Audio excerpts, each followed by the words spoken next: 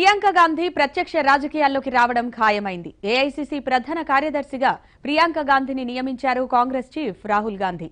ఆమెకు ఉత్తరప్రదేశ్ తూర్పు బాధ్యతలు అప్పగించారు. ఫిబ్రవరి మొదటి వారంలో ప్రియాంక గాంధీ బాధ్యతలు తీసుకోనున్నారు.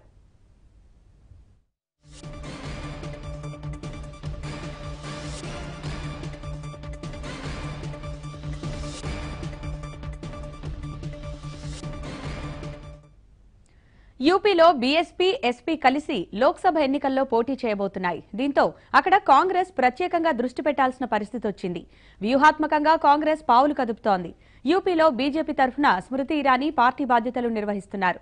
ఆమెను ఎదుర్కొనేందుకు కాంగ్రెస్ ప్రియాంకను రంగంలోకి దింపింది. ఇప్పటికే ప్రియాంక అమేథీ, రాయ్బరేలీ బాధ్యతలను పరోక్షంగా నిర్వహిస్తున్నారు. ఇప్పుడిక ప్రత్యక్షంగా రాజకీయాల్లో క్రియాశీలకంగా మారబోతున్నారు.